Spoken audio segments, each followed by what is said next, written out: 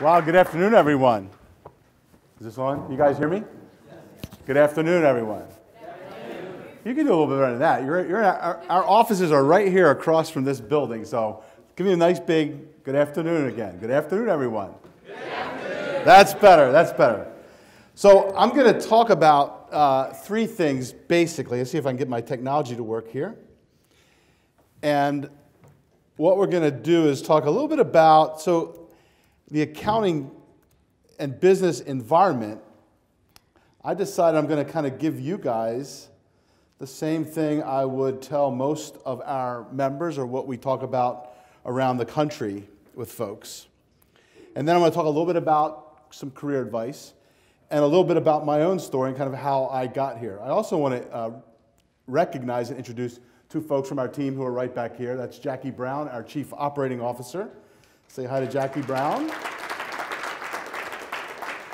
And Rebecca Brown, who is a CPA. Also, she is the Member Engagement Pipeline Manager, and she's responsible for a lot of our Student Leadership Academy, young professionals, as well as just general membership activities. So welcome, Rebecca, as well.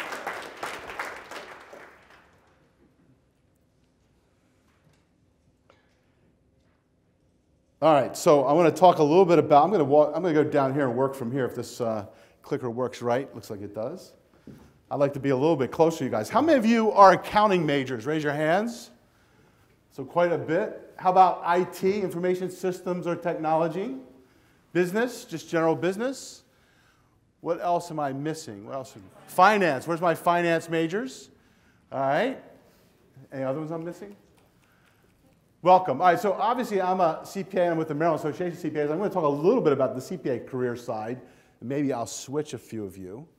But I'm also going to kind of give you some of the general things. It took me 29 years to be a member of Beta-Alpha-Psi.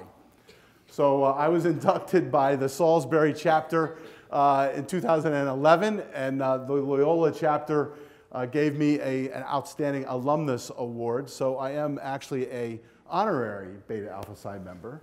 When I was going to college, I went to night school at Loyola, and so we didn't really have a Beta-Alpha-Psi at night at that time. So I don't know that I would have made it anyhow. I don't think I'm smart enough. So I am glad to be here, honored to be here, because you guys represent the future of our profession. Now, who wants to be a millionaire? How many of you guys would like to be a millionaire? All right, so apparently the difference between a general accounting major and a CPA over a career is actually $1 million. So you'll make $1 million more if you actually go through that extra certification. And I'm sure in a lot of the other majors, that's true for other things. But literally, that's what the research would say, that differential. So I know it's a tough exam. It's a lot of work. But it does pay off. And obviously, it's a long-term investment from that standpoint. So think about that as you look at where you're going to go from your career standpoint. But now I want to kind of take you to the beach. Because we titled this thing, Big Waves of Change. I think we said mountains of opportunity actually should be oceans of opportunity, since they're both around the water. But if you go down to the beach, how many of you guys have been to the beach? Hoping most of you, right? Or you at least know what a beach looks like. Anyhow, in Maryland, our beach is pretty much Ocean City, Maryland. And if you go down there, imagine you're out on this hot, sunny day. The sand is nice and hot, sun's overhead. You kind of hear the seagulls out squawking around. And you go into that water, and in the mid-Atlantic, that water is a bit cold.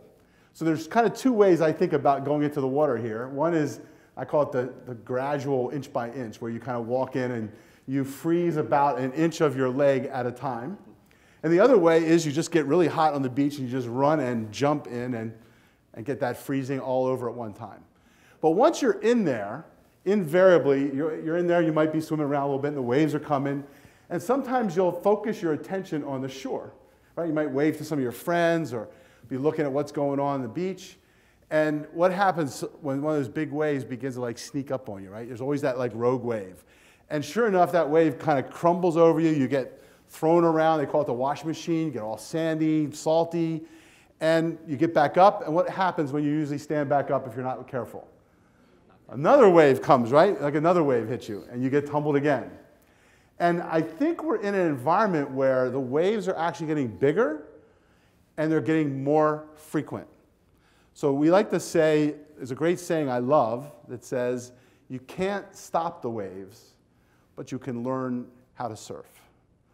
And I would say what I'm going to talk to you guys about is learning how to surf from a career perspective. And it's actually the same advice right now that I'm giving to every CPA out there, because there are some huge waves of change hitting our profession, hitting the business environment like never before. And I'm going to talk about some of those and talk about some ideas for how you might deal with that kind of environment, right? Learn how to surf. So when you're out there in those waves, you have to start two things. First of all, you have to turn your attention where? To the waves, right? If you're looking at the shore, you're not going to be able to see those coming over you. So you have to be focusing on that future-oriented. Where is it coming? And then there's a couple ways of dealing with it, right? You could dive through a big wave. If it starts to curl and you're going to get crushed, you can kind of dive through it quickly. You can do the one arm and try to break it, right, with your side.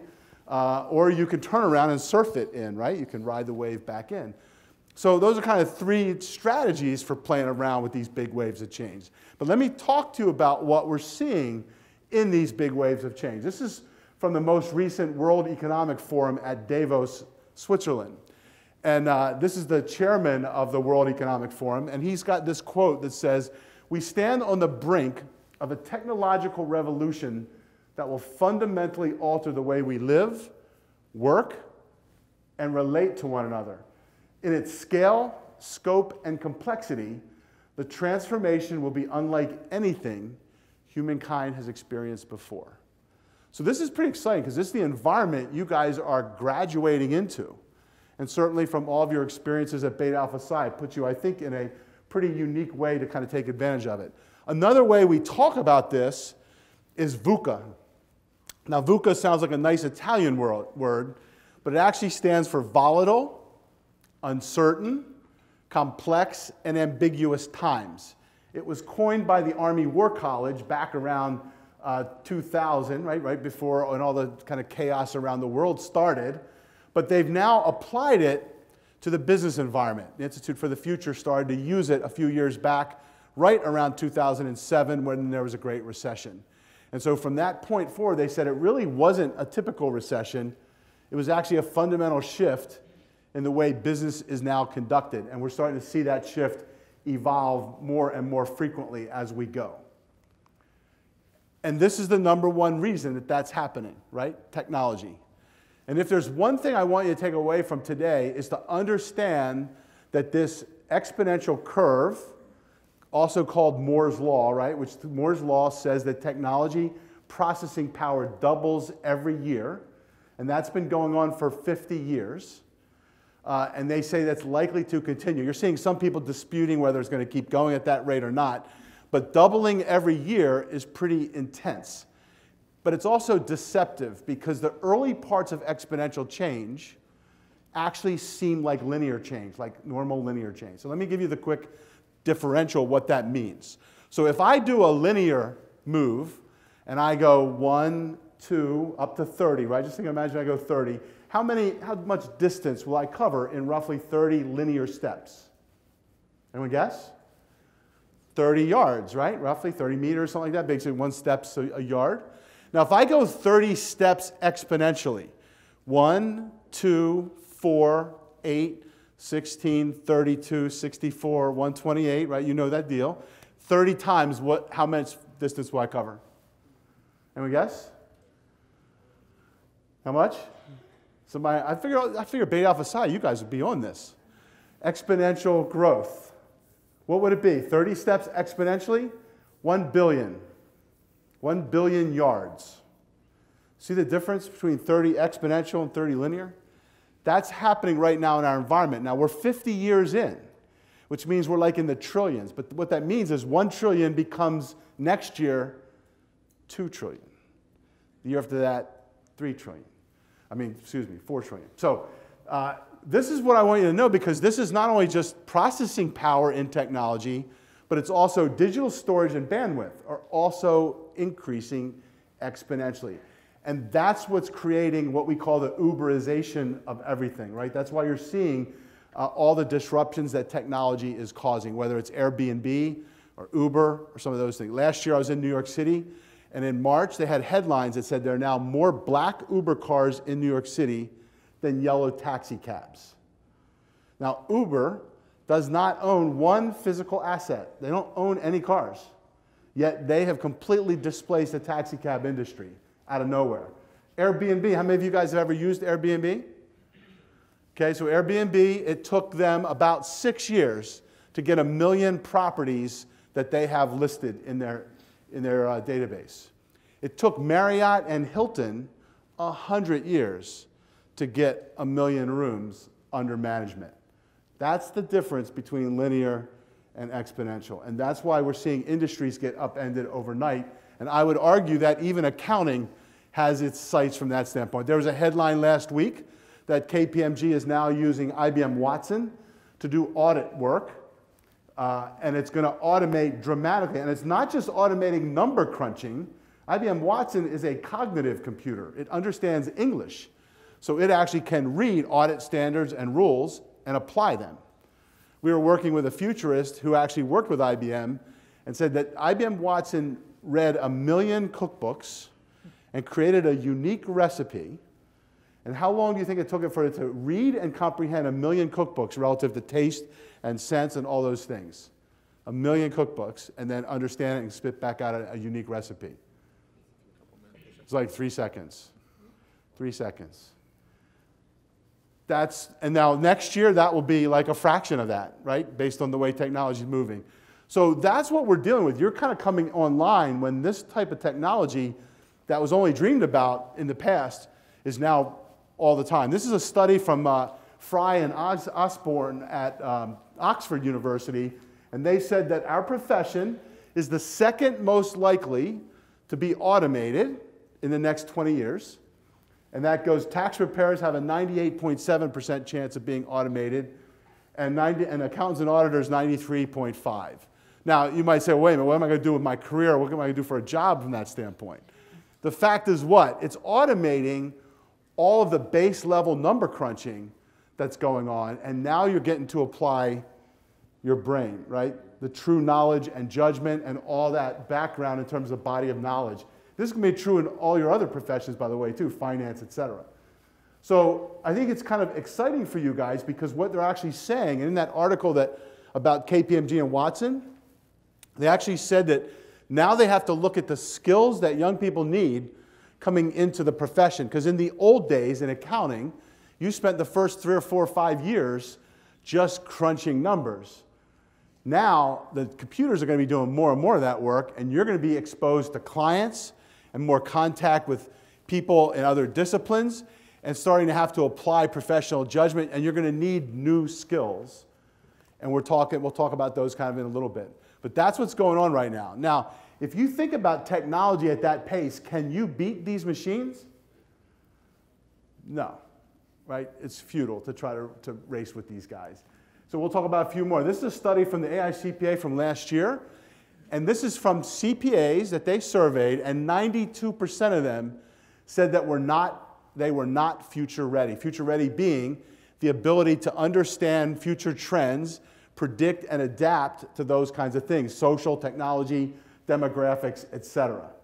And so we've been doing a whole lot of work in Maryland and nationally to help educate our profession so that they're much more what we call future ready, right? They're able to look at this kind of thing and figure that out. These are new skills that even old CPAs, like me, have to have. So now let's talk about some of this idea of oceans of opportunity. And this gets to this idea of where the careers are going. And obviously a lot of the stats relate to accounting, but I think you can see the general environment for business and all the majors that you're in, finance, IT, et cetera, is going to be extremely strong. So 91% of CPA firms expect to continue record hiring levels. 11% is the projected accounting job growth between 2014 and 2024. Now, what you're also seeing is that's true for business management, but the entry-level positions are actually declining in many of these industries, right? The bookkeeper stuff, the clerical stuff in business is actually going down because of automation. So you're going to see more and more of that as we go on.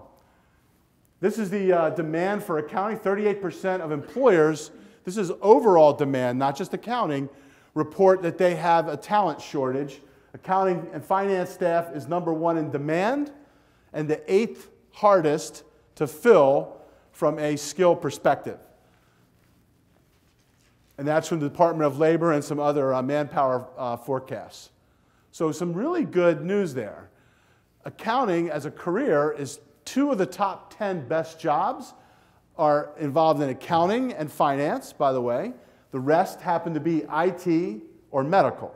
They've moved in the last 2 years in a pretty big way, but accounting's stayed in the top 5 for quite a while. Accounting is one of the top 20 happiest professions. Happy defined as high pay, lower stress than others. So any of you guys in that notion, that's pretty cool. And it's the top 10 in demand and one of the hardest to fill. That's from Manpower. So we're seeing these kind of environment is really ripe from a career perspective. So you're looking at some really good career opportunities as you go forward. In the small business sector, we've kind of set new records too. If you're going to actually be an accounting firm, it was the #1 most profitable industry.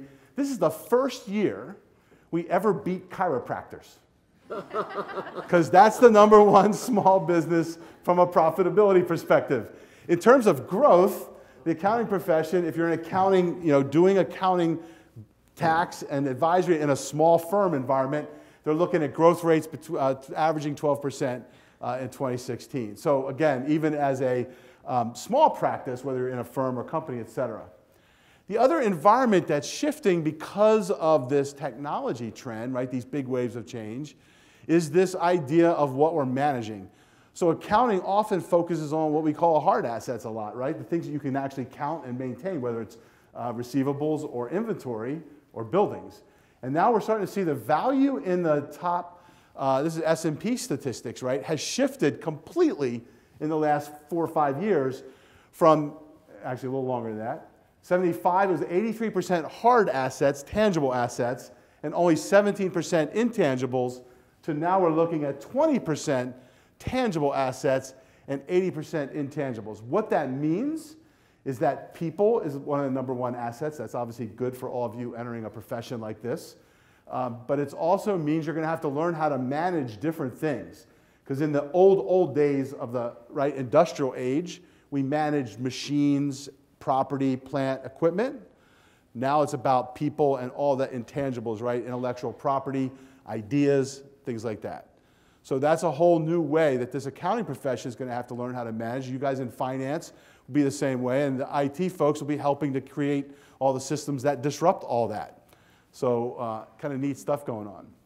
Now, the other thing is the fastest growing segment of the accounting profession is actually advisory services. So in the CPA firm area, which is about half the profession, they're starting to see the big growth in there, and there's a lot more non-CPAs going into those consultings, right? IT, finance, CFPs, et cetera. Tax is the second largest growth area expected, and audit third. That's because audit was historically high because of Sarbanes-Oxley and some of the other big things that went in from that point.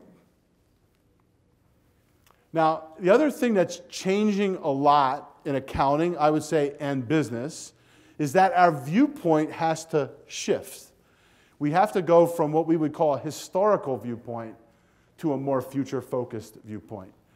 In other words, you can't drive very fast by looking in the rearview mirror.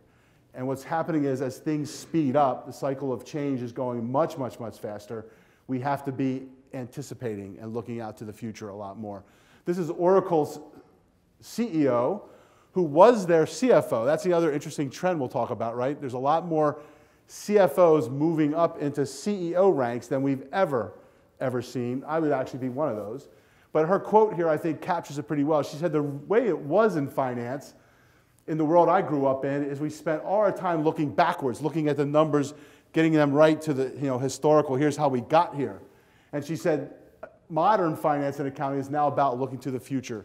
We have to be much more predictive and future focused. And so that's something that you're going to all be faced with as you start to look at these kind of new careers. And again, it requires different sets of skills. This is what we talked about relative to the CFOs. So if you're in accounting or finance, you move up to the CFO track, we're seeing more and more of them becoming pretty high-profile CEOs. Did you know that the CEO, retired chairman of Harley-Davidson, was a CFO and CPA, in fact? Phil Knight at Nike, I believe, was a CPA. Marriott's new CEO, actually Arne Sorensen, is former CFO. Safra Catz at Oracle, running, I think, a $6 billion company, formerly their CFO and now CEO. And if you would have talked about that 10 years ago, everyone would have looked at you like you were crazy. Like, there's no way a CFO would ever become a CEO in any of these major corporations. And now it's happening quite frequently. The other one is in COO spots. We're also seeing more CFOs. Now, why do you think that's the case? Pardon? Might yell out.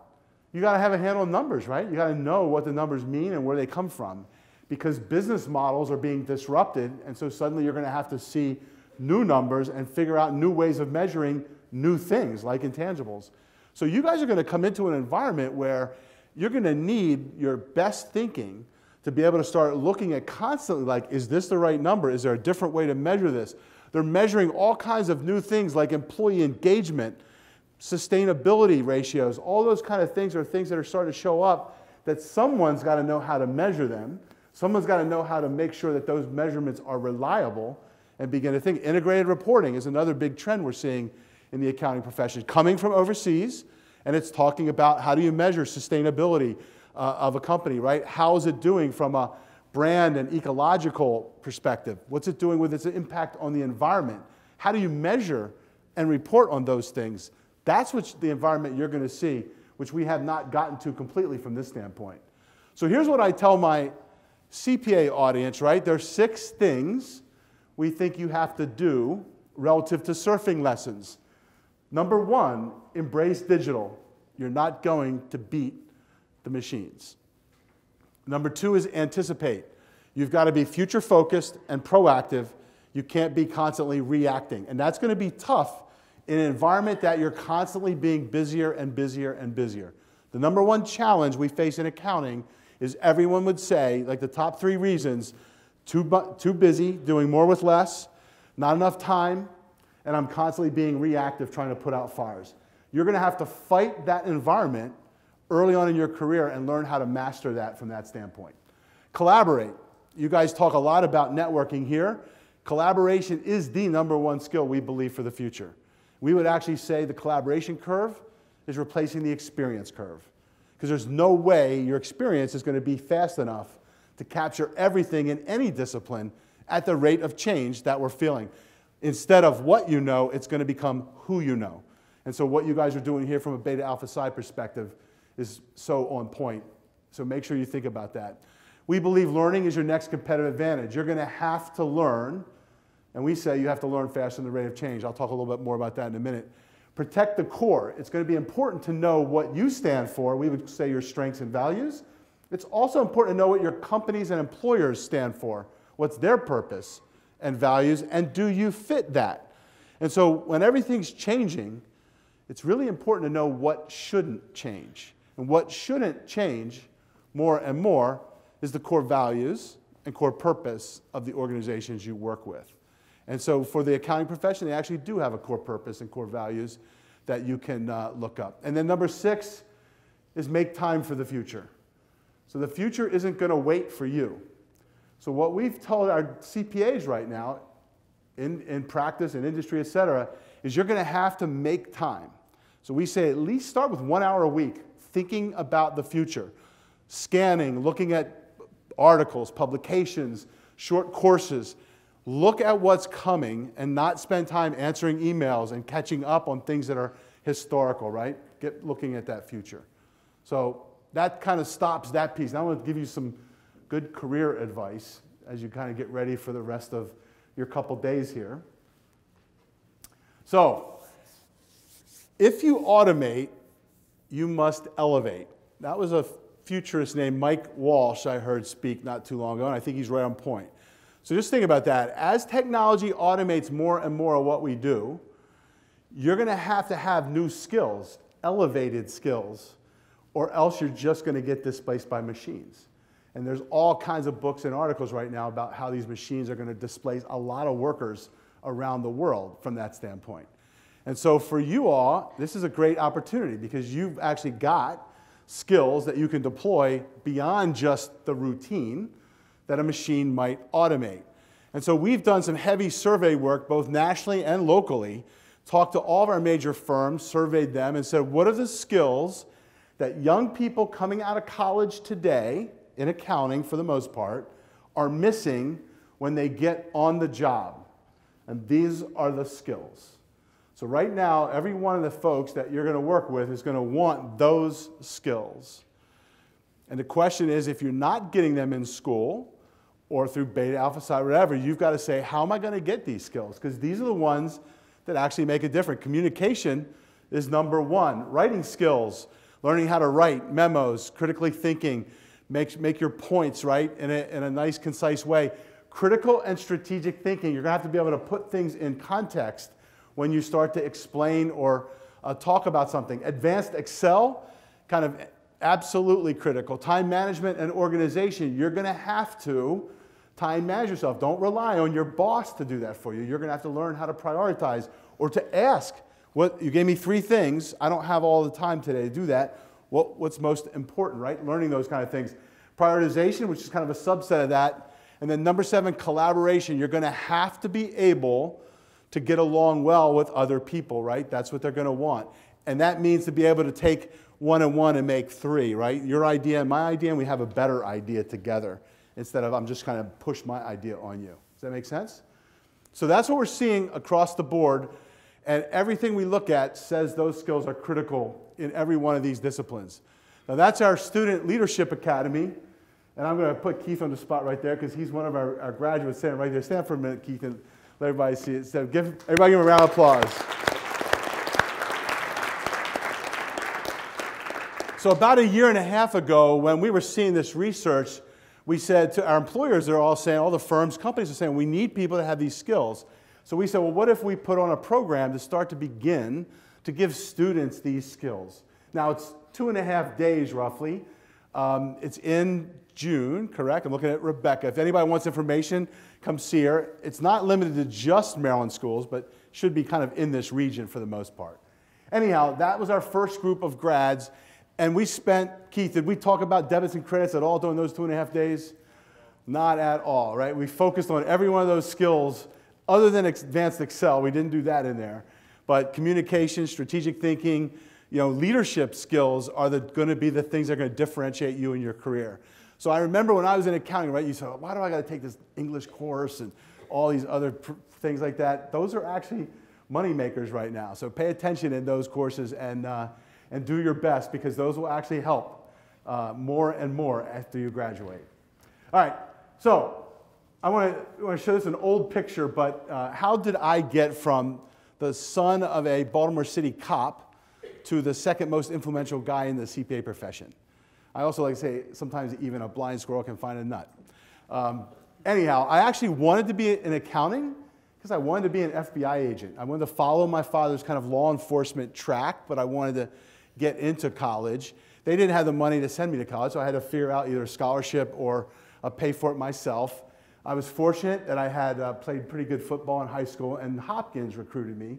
Most people don't know that Hopkins even has a football team, but they did recruit me. It turned out, though, they didn't have accounting as a major. I would have had to major in political science and take accounting at night school when I had to also work. So I quickly switched over to Loyola's night program and ultimately graduated with a degree in accounting. Now, the problem is during my undergrad work, I found out that in order to be an FBI agent, you actually had to have uncorrected 20/20 vision, which I did not have. I had bad eyesight. So I'm like, now what the heck am I going to do? I want to be an FBI agent. Now I'm in an accounting degree. So I guess I'm going to have to be an accountant, figure this thing out, right? So I started working as a junior accountant. And back in those days, right, this is back in like the 1980 time frame. So CPA firms, accounting firms, didn't hire you from if you had experience because they wanted you right out of college so they could shape you in their own mold. So when I tried interviewing in this market, none of the firms would have me, so I stayed in an industry track. I was in a finance company, ultimately went to an architecture firm, ended up in construction, and had a ball. So I spent my whole career in what we call the business and industry segment, became a CFO of a highway construction company. But more importantly, early on in my career, a controller actually at the architecture firm who came out of Anderson, said, the minute you graduate, I want you to get your CPA exam. And he supported me on that. And then as soon as I passed that exam, he said, you need to join the Maryland Association of CPAs and the American Institute of CPAs. And not just join, but I want you to get active. And that's what I did. So I became like inside there. At that point, it was called, you'll love this, the Electronic Data and Word Processing Committee was the committee we had back then. There was no such thing as computers. They were all mainframes back then, right? They started to have word processors that actually had 64K of memory. You young people have no clue what I'm talking about. So the point is, I went and so just started getting my job, started working. But volunteering at the association opened my eyes to all kinds of other things that were available and all kinds of people that would ultimately help shape my career as I went forward. Not unlike what you're doing here at Beta-Alpha-Psi. So the idea of getting involved and doing something beyond just your job is going to be critical for the rest of your career if you want to be successful from that standpoint. And it made all the difference for me. Ultimately, I ended up, our company had gotten disrupted. I had been on the board of directors of the association, been the past chair, and the executive director retired. They went for a national search, and here I am as the CEO of the Maryland Association of CPAs. I never, ever would have said, that's the career I want to be. I wanted to be an FBI agent. So to say that I'm going to be a nonprofit CEO of an association in the accounting profession was not even thinkable from that standpoint. And so I want you to be thinking from there as you look forward into your careers, don't think you have to have it all figured out, because you don't, right? When one door closes, another door opens. So be open to looking at opportunities. Just get out there and start working and start making an impact, and then you'll start to see those doors will open for you. Again, back to that keeping your net worth. I want to talk about two other people who have similar winding paths. Rebecca Brown, who's over there right there, and on the right is Kimberly Ellison Taylor. Now, Kimberly is a point of pride for us because she's from Maryland. She actually started out in our Young Professionals Network from a blind email that said, we want some young people to help us reimagine our association. And it was an under 35 task forces at that point, we called it, which was, by the way, like heresy back then. But our board supported it. Anyhow, Kimberly addressed it. She rocked it in this under 35 task force. We did reinvent our association. We have a young professionals group that's been phenomenal from this day forward. But because of that, she became quickly a leader in our thing. She got on our board of directors at a very young age. She was one of the youngest chairs of our association. I think she was, what, 30 then? I'm looking at Jackie. Like 30 years old, the chair of a state CPA society, right, volunteer. She had an interesting career path because she started out, I think, in KPMG, ended up as Prince George's County Chief Technology Officer, went on to Oracle, where she's now the head of their global healthcare practice. But here's the really cool thing. So she was past chair of the Maryland Association of CPAs. She's now going to be, this year in October, the chair of the American Institute of CPAs. She will be the first black chair ever in the history of our profession, 127 years. And she's a she on top of it. And she'll be the youngest chair of the AICPA ever. What do you think? How about a round of applause for Kimberly?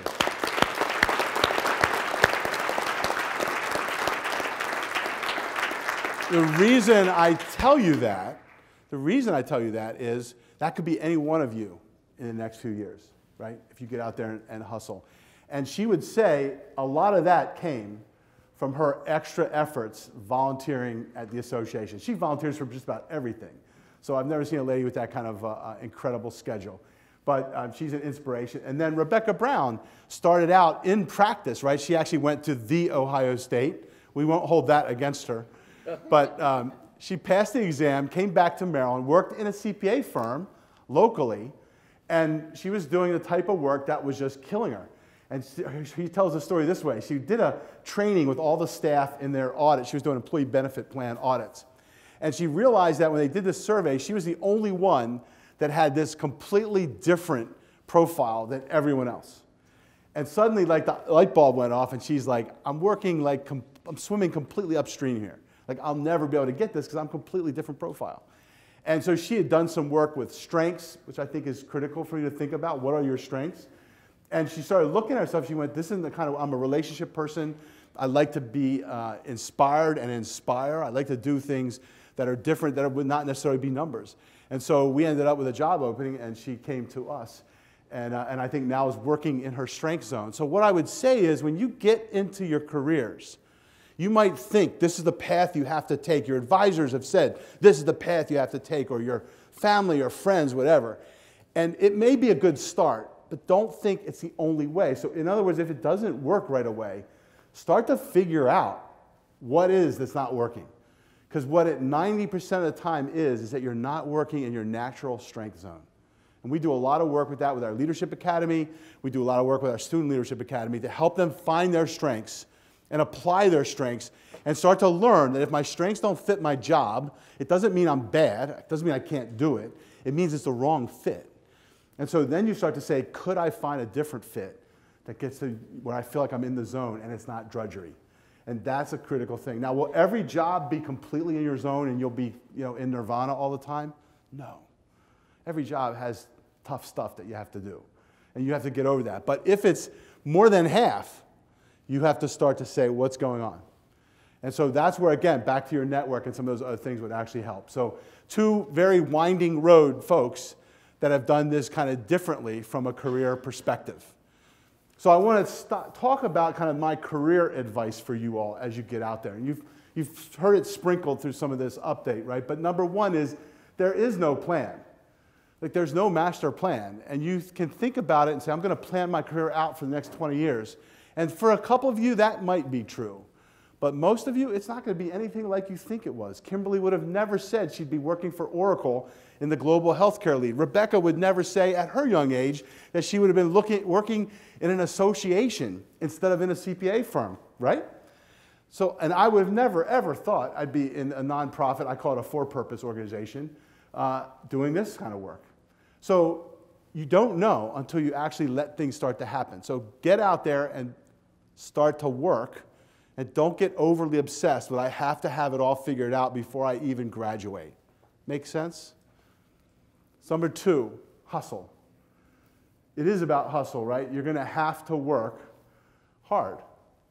All the majors you're in require hard work, and I got news for you. Every one of the businesses you're going to land in are feeling competition and disruption, those big waves of change, like no tomorrow. And are those big waves going to slow down? No, they're actually speeding up. They're getting bigger, and they're coming more frequently. So your best thing is to say, what can I do to help my organizations and really hustle and make an impact and help them figure this stuff out? That's what they need. And so you guys have a completely new set of skills and knowledge than we did back in the day, and we need that desperately in every one of these professions. The next one is about learning. So I like to say in a period of rapid change and increasing complexity, the winners will be those who can keep their rate of learning greater than the rate of change. We actually add N greater than the rate of competition, L greater than C squared. Just write that down. L greater than C squared. Because the half-life of your degrees, do you know what that is? How many years do you think your degree lasts before it becomes obsolete in today's environment? One? Actually, it's a little longer than that right now, thank God. Probably in another year or 2, it will be 1. It's about 3 years from what we've seen. Now, when I did this in 1982 is when I graduated from Loyola, my accounting degree was probably had a half-life of about 15 years, right? I basically shoved all that knowledge in my head, and then I sold the inventory for the next 15 years of that knowledge because there weren't major changes that happened, right? Standards didn't change overnight. They changed every 5 or 10 years, and then it was usually just tweaks. Taxes, the big thing was the Tax Reform Act of 1986. Up until that, taxes hadn't changed much. So none of those things changed over time. And when you get into the work world, the folks you're working with won't understand that because it hasn't happened to them, right? They've been in this environment. They haven't realized how much things have changed. But your knowledge is actually depreciating at a much faster rate than my knowledge and the older members of the professions or businesses that you're going to be joining. And they might not even understand that. So you need to understand it because you're going to have to keep yourself sharp. So what does that mean? That means you can't just rely on your employer to take care of your professional learning. Many employers will, right? They'll support you with continuing education if you're CPAs, and they'll send you to training, but they're going to train you on what you're doing for them. They might not train you on the skills that you're going to need to survive rapid automation. So you're going to have to make sure you figure out how to get access to that, whether it's learning online, there's MOOCs, right? There's all kinds of tidbits, just reading, finding like LinkedIn influencers to follow. There's all kinds of ways of keeping up with what's going on, but keep your learning sharp. Spend that 1 hour in the future learning, scanning, understanding the trends, and thinking about what they mean to your career and to your job. That's going to be absolutely critical from that perspective. So you're going to have to say, what am I doing to keep my rate of learning greater than the rate of change? And I can't just rely on my employer from that standpoint. Okay, number 4, your network is your net worth. We talked about the collaboration curve. We've talked about the value networking. You guys talked about that up here. That's absolutely critical. And you guys are at an advantage because social media is an incredible way to kickstart those networks, right? So here's what I would say to that. Like, my older folks in our profession still are scared to death of social media. They think it's like a rattlesnake, right? They like to look at it, but they don't want to touch it. So what we've been trying to say is that social media combined with real life contact is the absolute critical set of weapons you need, right, to do that. So the point is, just that little micro tweet or LinkedIn, etc., gives you a familiarity, and when you meet that person in person, suddenly you're like, yeah, I remember Michael, I remember we connected, right? And I feel more familiar because of that micro exchange, because of that. So every time you meet someone, you get a business card, go in LinkedIn right away with them, right? If they're on Twitter, connect to them on Twitter. Do whatever you can to connect to as many people as you can, and it will make a huge impact on you. Now, LinkedIn made me an influencer because of social media. We got into social media earlier. By the way, my Twitter handle is @TomHood, if any of you guys want to follow me. You can get me on LinkedIn. I'll be more than happy to link in with you. And I think yesterday I hit 168,000 followers on LinkedIn. Now, I didn't market to any of them. I didn't sell to any of them. It's just because they like what I was putting out there. So start to think about those networks as really, really critical from that perspective, and keep yourself sharp from the whole idea of networking. See, look, he's looking me up right now. I knew it. So the other one is friend IBM Watson. So we talked about IBM Watson, and I'll never forget this. I was in Western Maryland, young professional sitting in the front. She just graduated from Frostburg, and I'm talking about all the standards changes that are going on. And at that point, this is about 2 years ago, there had been the new private company financial standards that came out of FASB. There had been another one from the AICPA called FIRSME. You probably learned about that, right? Financial Reporting Framework for Small to Medium Enterprises. And so she's like sitting there and her eyes are like, this is just big.